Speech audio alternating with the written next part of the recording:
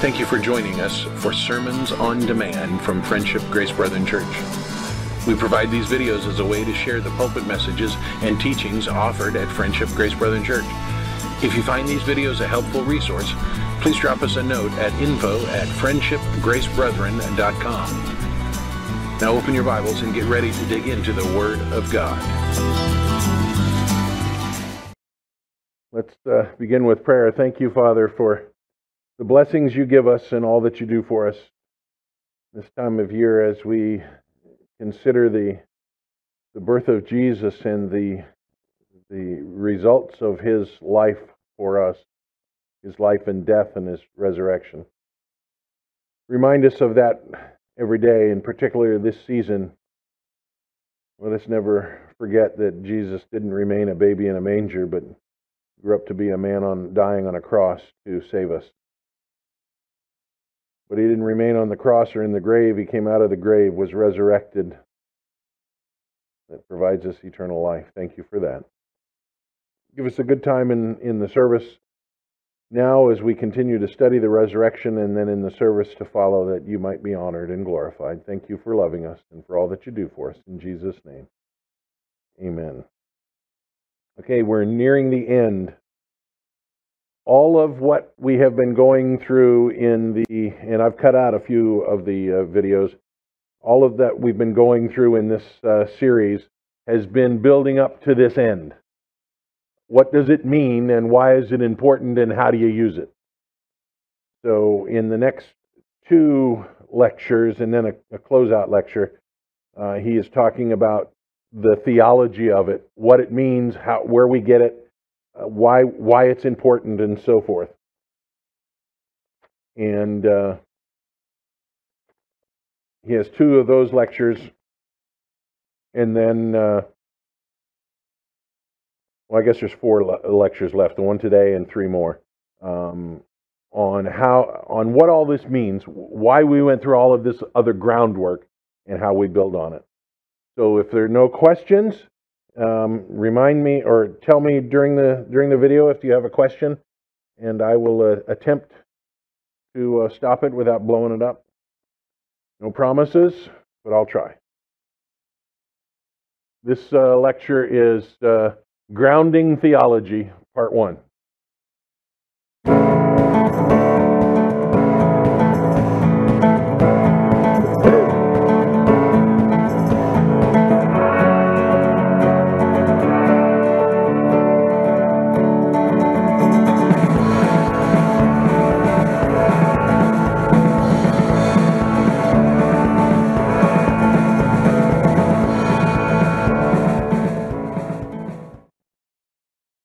We've been working up to this point, and let me fill you in real quickly.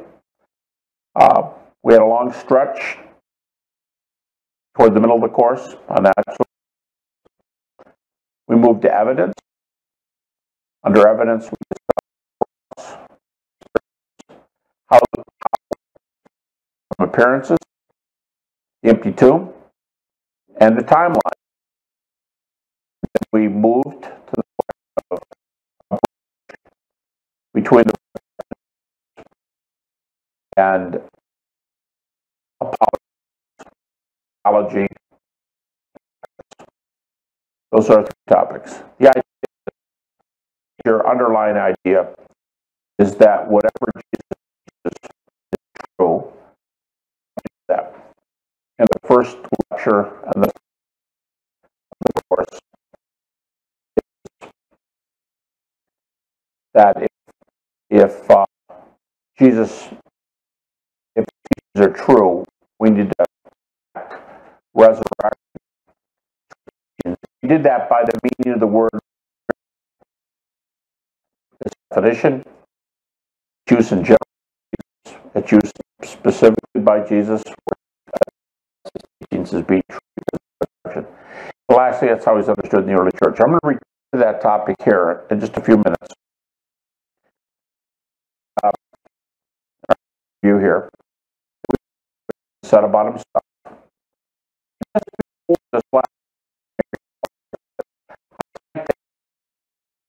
That would be more bombastic teachings I singled out, namely, what did he think he was,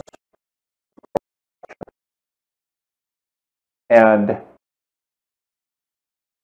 the teaching of the kingdom, and Jesus, one who proclaimed the message. He is the message. So in a way, determines where you spend eternity. To me, are the most fantastic teachings that he was dealing, and that he's the path to God. Not just that he had the words to the path, teaching, but that he was itself. All right, unpack those two. In the last lecture, we talked about who Jesus was. That moved now from Jesus. Who did he think he was?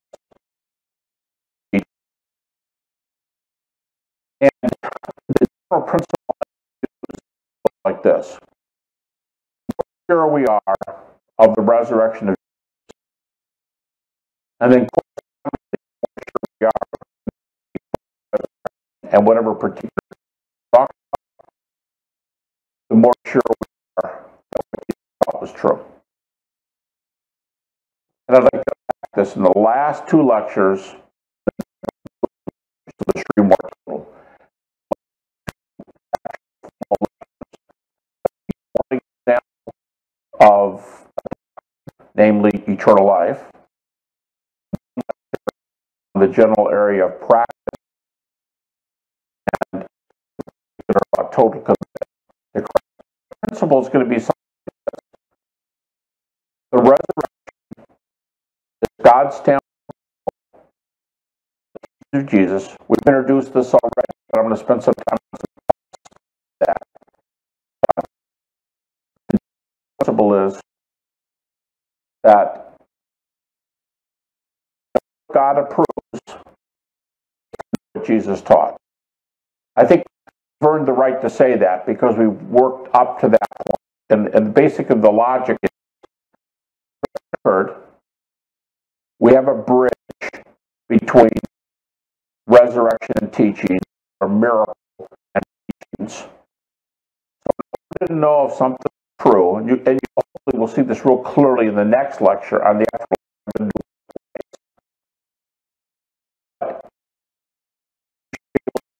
this.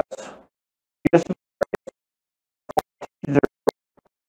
to know what's true, know what Jesus taught. Now, I'll use an example that I'm not going to be back. I'll use this as I didn't have time to work as an example right now, so you can see.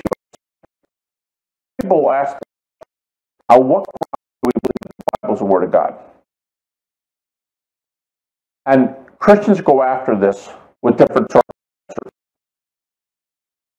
Probably the primary evangelical way to say the book is inspired.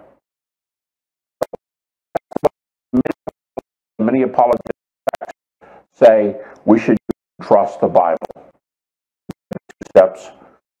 It's a reliable book. Well, it says it's copied well. Then you have to know it's copied as true. Miracles of Jesus,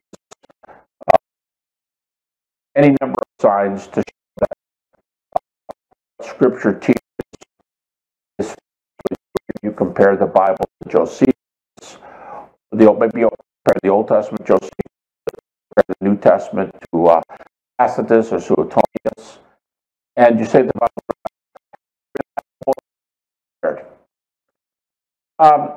You might cut it off if you're careful. Just to make with that argument, I would example now because my overall lecture today is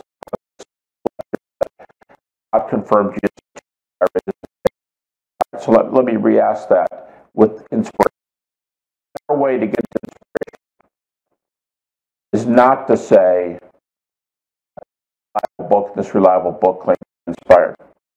I think that's to say, what did Jesus teach about inspiration? And your argument is, Jesus accepted the inspiration of Scripture, and Jesus was raised from the dead. To me, that's the move I would make. Not if the reliable text claims inspired. Taught it was inspired. Okay, so be my chief reason.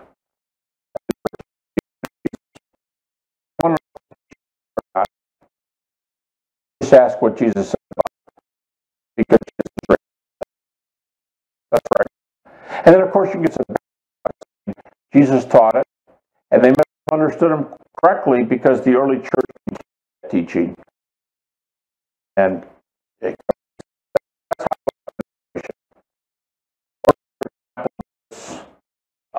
we know what Jesus, we know it's true because of saying Christianity or something like that. And sometimes people make the move, and I think there's some real value to this, to say, well, I'm not teaching that. If the emphasis is on me, I'm not saying it because it's my teaching. I'm saying it's teaching, raised from the dead. And I know it's a little bit of a hey, if you got a problem with this, take it up with Jesus. I'm just telling you what he taught. He was raised from the dead. Give me a better reason I should cite Jesus. So this general move, general kind of he was raised from the dead, therefore what he taught was true, I think makes the most sense. If you think about the diagram we did a few lectures ago, two ways to connect to the resurrection. It's the way he argued would go from now. If the point is, Jesus' teachings are true, the two paths would be, retrospective, prospective. The two paths would be, reason to think God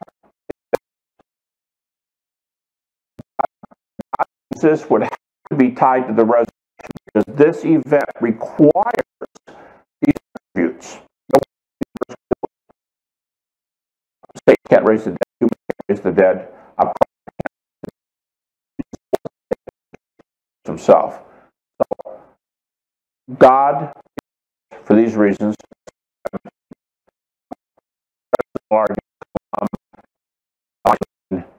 and ID. God exists. Should happen. This event requires these attributes. Therefore, when I ask the question, why would this cause this? The only thing I can think of is by raising from the dead, he's blessing, he's confirming Jesus, or his message to be true. That's the way I would do over the record. Start with the resurrection. For the God who raised, the one who raised Jesus, God of the universe. On this argument, resurrection to be step one. God would be the same. Therefore, what Jesus said that in the next lecture, the Lord will you both these ways to do it, and talking about eternal life, talking about the gospel. But for now, that's all. This time, let me zero in on a biblical approach. Did the early argue the same way? And I'm gonna make a case. Very clearly, the New Testament argues that God confirms his message. That's where I'm going. Second half lecture. By raising Jesus from the dead, God is affirming his message. Where does it say that in Scripture? Well, first of all, to say something I just said a few lectures ago. Jesus made that move. If this happens, then I am who I said I was. I mean, consider Mark 2, forgiven. You can't say blasphemy. Well, So you know I'm going to heal this fellow. This is the one that says, my miracle shows that it's true. Now,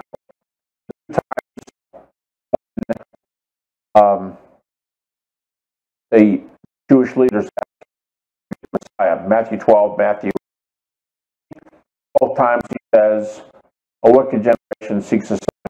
I will still give you the sign of the prophet Jonah.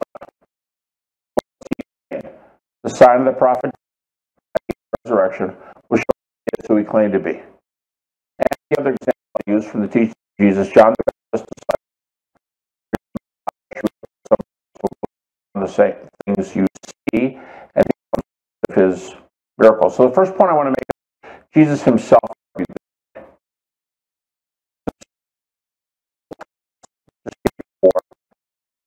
Jesus himself that resurrection in particular are the sign that this teacher.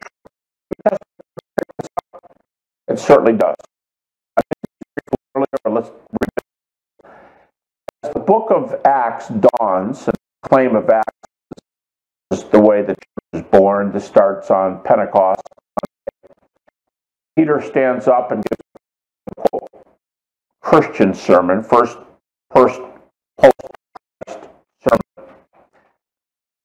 It says in Acts 2, he says, Jesus approved among you. Jesus teaches are true. Jesus is a man approved among you. Acts 2, 22, 23, 24. Or Peter says, he was crucified for the dead. He was approved among us. He died, and God raised him. That shows that, boom, stamp of approval. Approved. That's what resurrection says.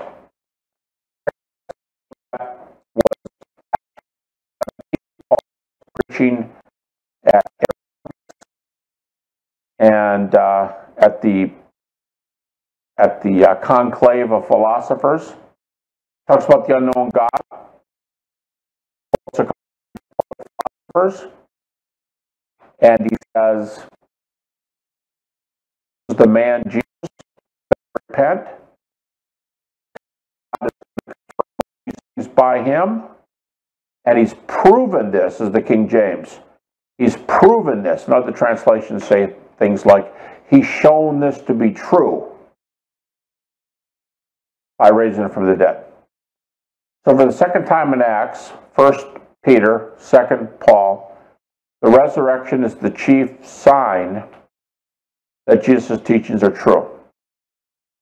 Okay, a couple times where we see this in Paul. One we've mentioned, Romans chapter 1, Pauline Creed. Not Paul. Creed. If you're interested, additional footnote would say our argument agrees. It's pretty unanimous. That's a pretty creed. But Romans 1:4, Jesus showed himself three titles. Jesus showed himself in my order. I'm doing it. I'll go for the lesser. Son of God, Messiah, or Christ, raised the dead. Jesus says these things by virtue of the resurrection. I said earlier, does that mean some people say barter adoption creed? It's a Gnostics were, we said God adopted him as resurrection to be. The text doesn't say that. The text doesn't say God. It says to be. He always was. The world are raising Jesus. Stamp. Approved. Acts 2. Approved. Acts 17. approved. Romans. The key place in Scripture. Theology follows from the resurrection. Theology follows the resurrection. I think we'd have to go to 1 Corinthians chapter 15. And remember the context. When I came,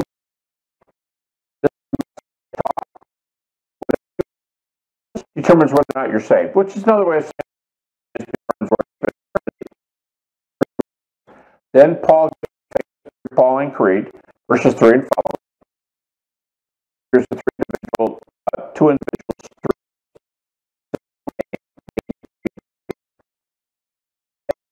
Whether verse 11 them, so we preach. And then he starts saying, because of this, follows from the truth. Beginning in verse 12, he says that because this is true, first couple of things he said, and we're not. And who's the we're? The we're there is the apostles in verse 11, the ones he says, them, we're preaching the same.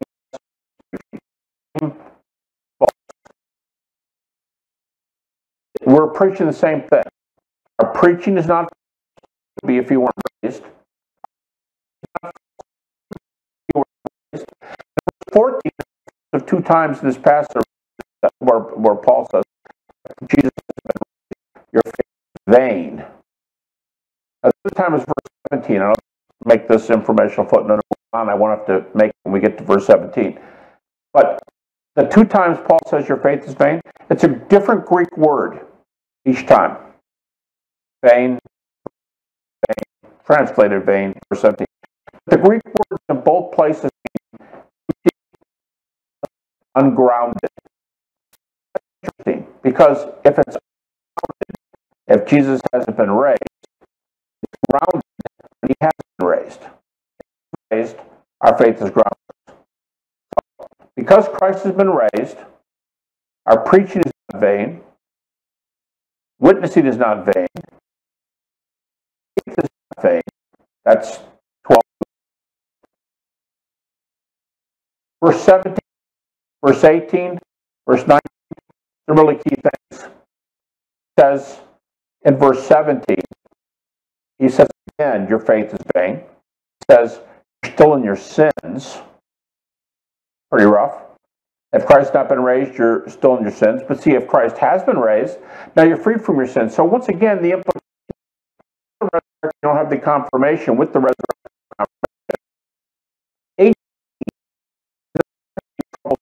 For me, it may be for a lot of other people, but it really is for me. You know, my testimony, you know, by 18 would be touched. But verse 18 says, if Christ has not been raised, those who died, Christ have died in vain. Go look if you want. Maybe you'll flee the heavens. I don't know, but it's not going to be a Christian. Jesus Christ. Have a Christian hope. I think of Paul in 1 Thessalonians, where he says, we without hope. You know, there's a world of difference between grieving and grieving without hope. 18 says, I've prayed night and day. Small scripture. We are of all men most miserable. We are of all men most miserable. Just about 10 more verses. The dead are not raised. Depends on the resurrection of Jesus. So you could say, if Jesus is not raised, let's eat and drink, for tomorrow we die. A lot of people think or it's a beer commercial, or it's you only go around once in a life. You think it's a. But Paul is citing the Old Testament. That's how old that is. Let's eat and drink for tomorrow. The thing is, in a bomb, talking about practical things that are because of the resurrection. Verse 32, he says, if Christ has not been raised, let us die. Paul seems to be saying that if there's a resurrection, and if there's no resurrection, let us eat and drink. There's nothing else to live for. Then there's something to live for. Oh, we have been, or there's nothing. I mean, all whether it's been raised, starts a new paragraph in verse 20. But in verse 19, we be of all most. But in verse be the first fruits of them that sleep. That takes us right to our next lecture. That's like Jesus. So, resurrection grounds theology, and probably the key is not Corinthians 15 verses 12 through 19, and then that triumph at verse 20. We will be raised. It just occurs to me one other scripture. I mean, there's a bunch, but one other neat place that will lead us right to the next lecture. Because Jesus has been raised, his security, our eternal life. This is a very theology I'd like to discuss in here. Christ has been raised, the line of it to our resurrection. So that's the next one. We have a practical one on total commitment, and then we wrap up. And that makes it for the course.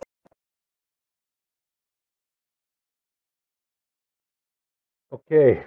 Any questions from that?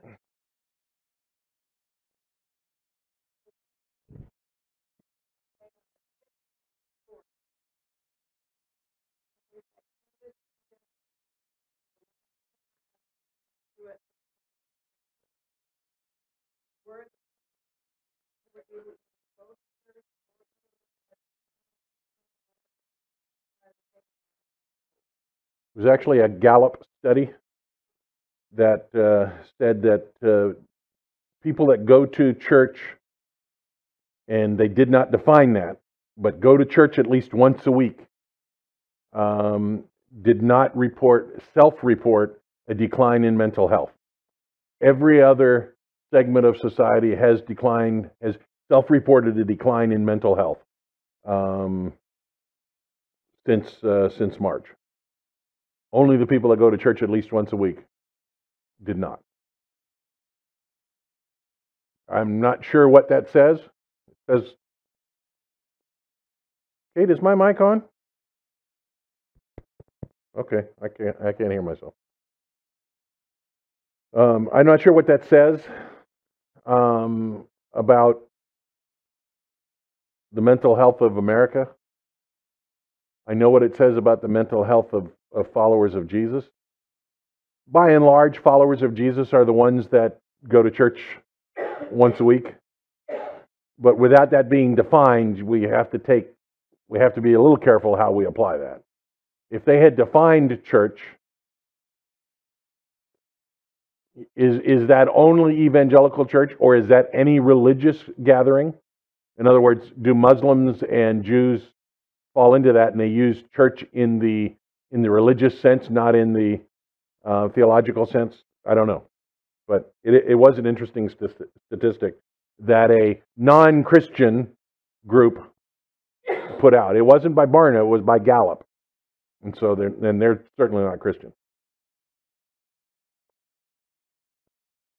I think I might even talk about that a little bit in the message today. I don't know. Okay. If you have your Bible, hey Kate, can you give me a little more light? Thanks. My glasses still, I do not have my new glasses yet, so I'm still having to adjust, and low light makes it even harder. Turn in your Bibles to 1 Corinthians 15, and then we'll jump over to 1 Peter. I want to go through that section that he was talking about And he began that section by saying that theology follows from the resurrection. And that's a philosophical logic statement. That the theology that we can build necessitates the resurrection. As Paul wrote in 1 Corinthians 15, if Christ isn't raised, then we're to be pitied. And that's the truth, because we've all been misled. We've all bought into a bunch of bunk if Jesus hasn't been raised. And that statement makes the resurrection a central topic, a central pivot point to our theological understanding. So when you look at Revelation, at 1 Corinthians 15, he begins, "Now I would remind you, brothers, of the gospel I preached to you, which you received, in which you stand, and by which you are being saved, if you hold fast to the word I preached to you, unless you believed in vain." So Paul, right from the beginning, is saying, listen, the gospel includes the resurrection, because that's the topic of what's following. It includes the resurrection. It is central to it. For I delivered to you as first importance. The most important thing is what he delivered to them, what I received, that Christ died for our sins in accordance with the Scriptures, that he was buried, and that he was raised on the third day in accordance with the Scripture. That is the most important thing, he says. I delivered to you as of first importance. And he appeared to Cephas, Peter, then to the 12, and then he appeared to more than 500 brothers at one time, most of whom are still alive, though some have fallen asleep. Then he appeared to James, and then to all the apostles, least of all to one untimely born. He appeared to me, also to me. And jump down to verse 12. Now if Christ is proclaimed as raised from the dead, how can some of you say there is no resurrection of the dead? If Jesus is raised, obviously resurrections can occur. But if there's no resurrection of the dead, then not even Christ has been raised. So we've got a conundrum here. You can't say people don't raise from the dead if Jesus raised from the dead, and we have all these eyewitnesses that said he did. So what's the conclusion that Paul makes to the Corinthians? That Jesus had been raised. If Christ has not been raised, verse 14, then our preaching is in vain and your faith is in vain. What are we doing if Jesus hadn't been raised? I'm sorry? Dying, yeah, absolutely, dying. Seriously dead. I mean, like permanently dead. I mean, like no hope dead. You think that perhaps the mental health of America has declined during this pandemic because for people other than people that go to church because they have no hope? And every day they watch the news and it looks like hope's even less? Of course. Frequently when we're watching the news, we will say, I don't know how the world survives without knowing Jesus, without having some reason for hope. We are even found to be misrepresenting God because we testified about God that he raised Christ, whom he did not raise, if it's true that the dead are not raised. So if resurrection doesn't occur, then God's lying, or God doesn't exist and we're misrepresenting the truth. For if the dead are not raised, not even Christ has been raised, and if Christ has not been raised, your faith is futile, and you are still in your sins. Then those also who have fallen asleep in Christ have perished. If Christ, or in Christ, we have hope in this life only, we are the most people to be pitied. If Jesus isn't raised, then we are to be pitied. Now, the triumphal statement he was making. But in fact, Christ has been raised from the dead, the first fruits of those who have fallen asleep. Whereas by a man came death, by a man has come also the resurrection of the dead. By the way, that's an important passage, important verse to argue against the modern thought that Adam and Eve were not real people and that sin originated with Adam. Because right there, Paul says, for as by a man, a singular man, came death. Death entered into the universe when Adam sinned. And eternal life comes by another man, Jesus Christ. That's fundamental theological construct that you're going to be like the rest of America if you don't believe in the resurrection. Okay.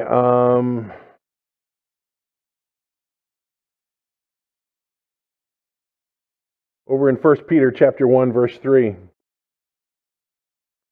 Blessed be God and Father of our Lord Jesus Christ, according to His great mercy. He has caused us to be born again to a living hope through the resurrection of Jesus Christ from the dead. He has caused us to be born again to a living hope through the resurrection of Jesus Christ from the dead. If Jesus isn't raised, neither are we. We have no hope for the future. Resurrection is... You ever wonder why in the Christian calendar, in the early church, why we know that when Easter happened? I mean, we have fairly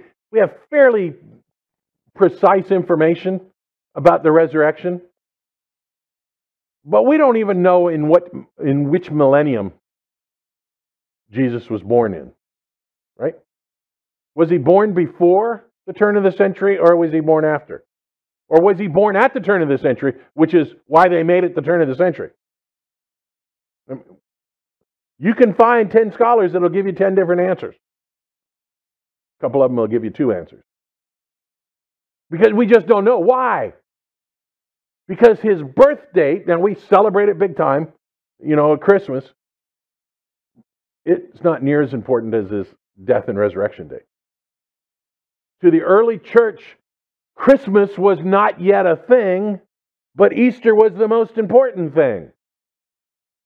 And so that ought to tell us something. The resurrection of Jesus is central to our doctrine. You can't have a Christian faith, a biblical Christian faith, without the resurrection. And then we have no hope if there's no resurrection. We've been born again to a living hope through the resurrection of Jesus Christ from the dead, to an inheritance that is imperishable, undefiled, and unfading. That's what we have to look forward to. All of those aches and pains you took drugs for this morning, no more. That'll be cool. I'm seriously looking forward to that. I don't know if we'll have to sleep or if we will sleep, but I'm looking forward to a nice long nap. Boy, am I looking forward to a nice long nap. To an inheritance that's imperishable, undefiled, and unfading, kept in heaven for you, who by God's power are being guarded through faith for a salvation, ready to be revealed in the last time. That's what the resurrection means. Questions, comments?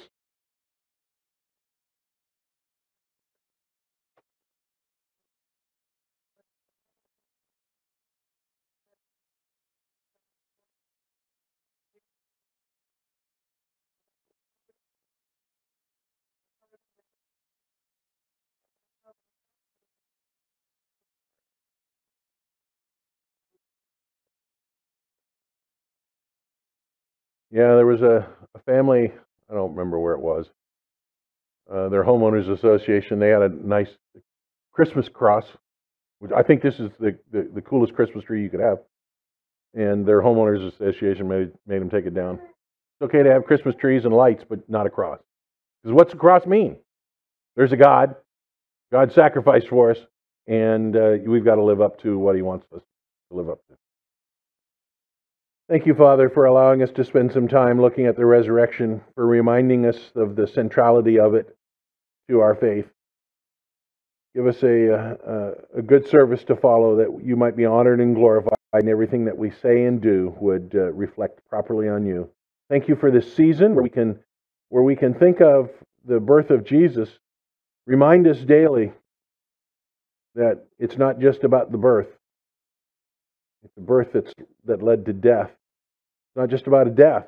It's death that led to a resurrection, and what that resurrection provides for us. Thank you, Father. We love you in Jesus' name.